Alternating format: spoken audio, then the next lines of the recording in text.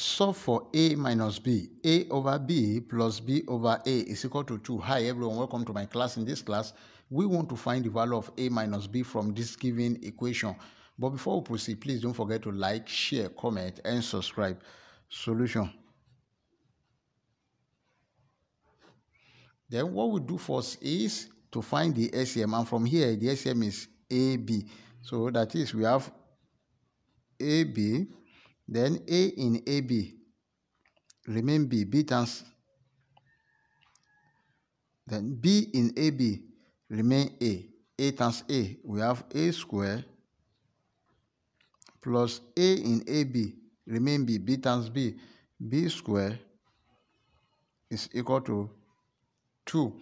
Then we have a square, if you cross multiply, plus b square is equal to 2 times AB, that is 2ab. But then we have a square plus b square minus 2ab is equal to 0.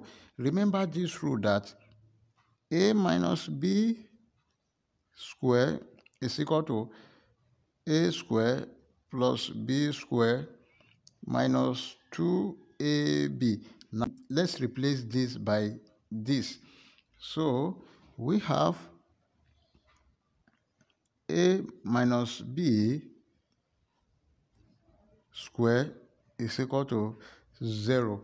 Then let's take the square root of both sides, that is square root of a minus b square.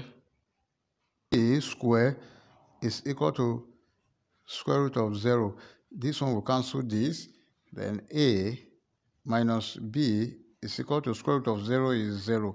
And that is our final answer. If you enjoyed the class, please don't forget to like, share, comment, and subscribe. Thank you.